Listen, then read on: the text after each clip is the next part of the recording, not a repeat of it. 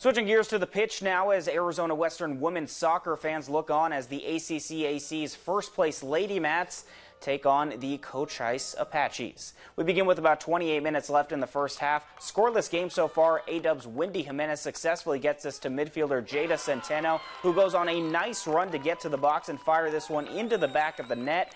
Arizona will strike first in this one. AWC up 1-0.